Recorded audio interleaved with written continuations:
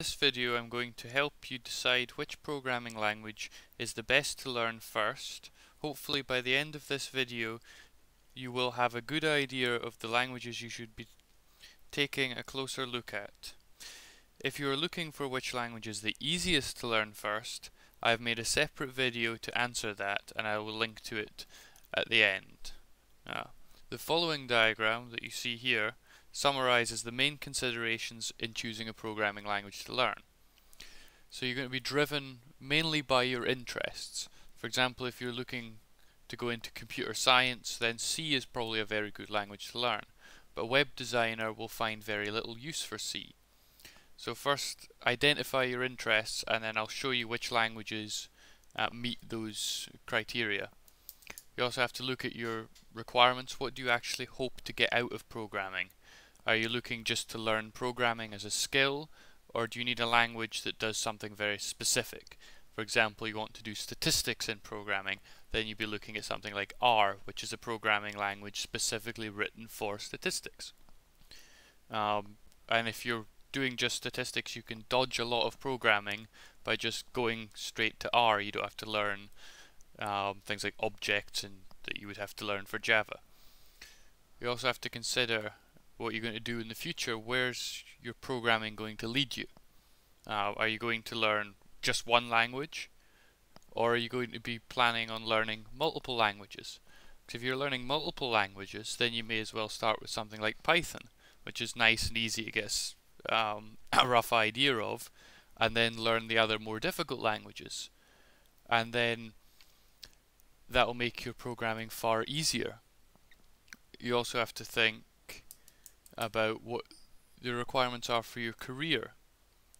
That's going to be a major driver of your choice, and I'll give you a rough idea of some career tracks and what programming languages would be appropriate for them in later slides. Probably the most useful consideration for most people will be which is the easiest and which is the hardest. Now in this video I'm just giving my opinion of it, and people will passionately disagree with what I'm saying, but the more opinions you get, the better. And I would say for the easiest languages, in a rough order, would be HTML is a very easy language, followed by Python, PHP and Visual Basic. All of these languages are reasonably easy to get your hands around, HTML being the easiest of them. HTML is not particularly difficult. On the other hand, you've got some very difficult languages like Malboggle, which is the less said about that, the better. No one understands that. You've got Pascal. The saying about Pascal is that it's by geniuses for geniuses. Ajax is also a nightmare, but there's great demand for people who are skilled in that. And C++ is not much fun to start with. The other thing that will drive your choice is you need to consider your ability and experience. People who have a lot of experience with problem solving, for example engineers or people who've learnt high level of maths, could just start with C, Java or even Pascal, because you've got the sort of ability to solve difficult problems and think in a specific way that works very well for programming. However, if you've got little experience of solving tough problems on a regular basis, then you're going to have to start with an easier language like Python or HTML just to get your mind around the way that you would set out a code. That's the thing that people find so difficult when they start to program, is thinking in programming terms. Another important consideration is the overlap in programming languages. This is very important when you're considering future languages. What you're going to learn, are you just doing one or many? So if you're doing many, then overlapping is going to be very important. Many languages are very interconnected, so learning one language will make it easier to learn another language. But in general, learning one language makes every language easier, because you've went from not knowing how to program to knowing programming, and you can think in that programming way. This is a good example of the overlap in languages. You have the C programming language and you have the Objective-C language. Everything in C is in Objective-C. Objective-C is like an extension of C. So if you can program in C, learning Objective-C as a second language is far easier than learning any old language. You also find that if you can program in Python, learning C is a lot easier, and if you learn C, learning Python is very easy. If we look a bit further at C, there's lots of other languages that come off C. You got C++, which some people argue is replacing C or should replace C. You got C#, Objective-C, that we've looked at previously. And you've also got MATLAB. MATLAB takes a lot of its what we call syntax, or the way you write code, comes straight out of C, and you can in fact write C code in MATLAB. So if you know how to program in C, writing MATLAB scripts is not particularly difficult.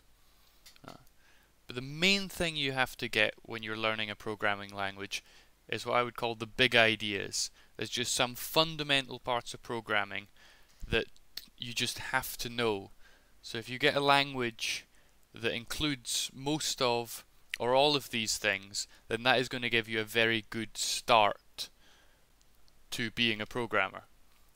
Things like if statements, loops, which is repeating bits of code over and over and over again, usually changing a variable while you're running it.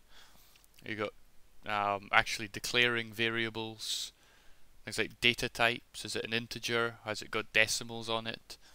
You learn about all these sort of things with various programming languages. You'll find all of these things in Python, in C, in Java will cover these sort of things.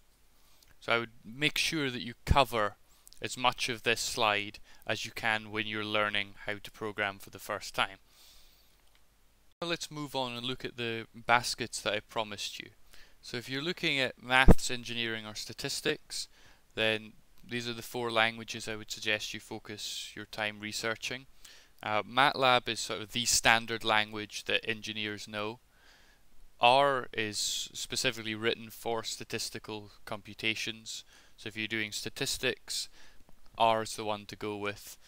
Mathematica is a very good piece of software, and it's more intuitive to mathematicians.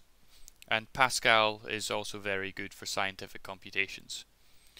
Let's say you're just wanting to learn to code just for the sake of learning to code, just an interest maybe, then these are the languages I would suggest. You've got things like C, Java, Pascal, and Python. C and Java are the big programming languages. They're the most known programming languages and often the most used. Pascal, some people say, is a great language to learn because it's very compact and it makes you program in a very specific way. And you've also got Python, which is a great language because it's so vast and it's general purpose, so you can do pretty much everything. And it's not wildly difficult to get started with. It's one of the easier languages, and it's got an emphasis on readability and simplicity. Let's say you're looking at doing web design. If you don't know HTML, you're not going to be a web designer. HTML is just so essential to the working of the internet. And HTML is a reasonably simple language. In fact, it's a very easy language to learn. It's probably, as I said before, the easiest of the languages. There's a course on Codecademy that they say takes 7 hours, and by the end of that course you've got a pretty good understanding of HTML and can do most things. W3 Schools also has a very good HTML course. That's how I originally learned it. Java, you've probably seen it all over the internet. PHP, very good general purpose language, used extensively online. About 85% of server-side programming is done in PHP. SQL is very important, particularly for big websites. That's used for managing databases, and Ruby is one of the other big online programming languages.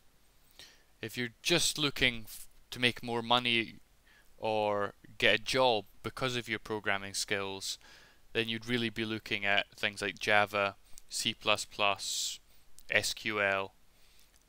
These tend to be the most useful or in-demand languages.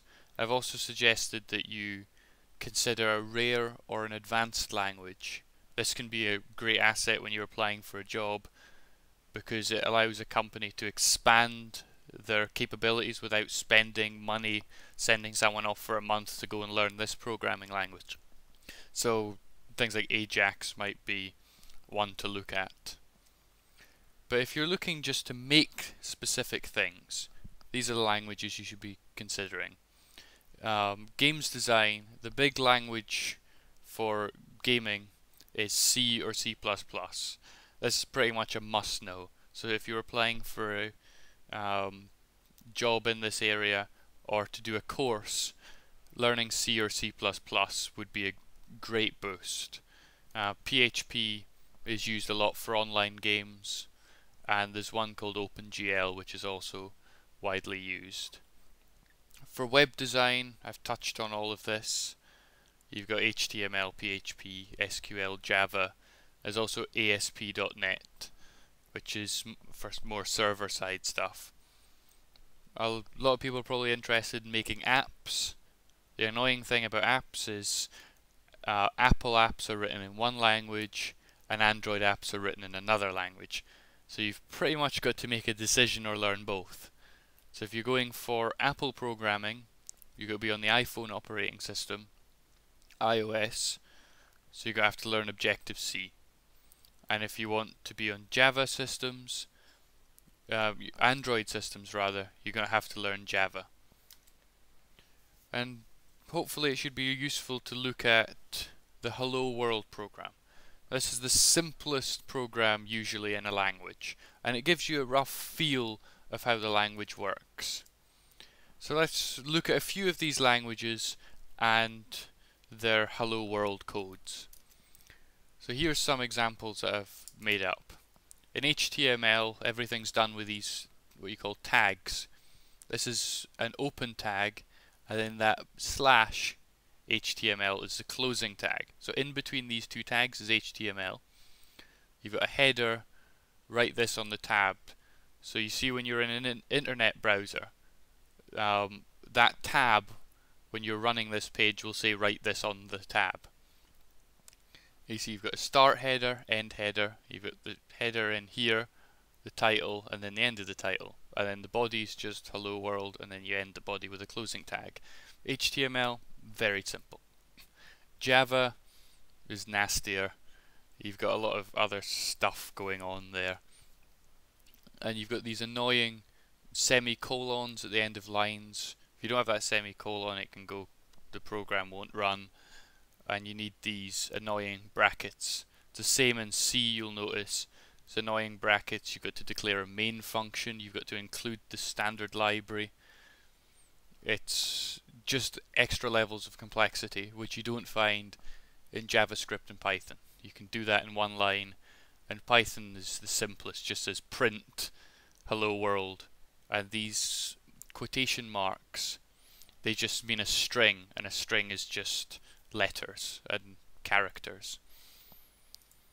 And if you're interested in Malboggle, the one that I said is the hardest language, apparently this is what it's supposed to be.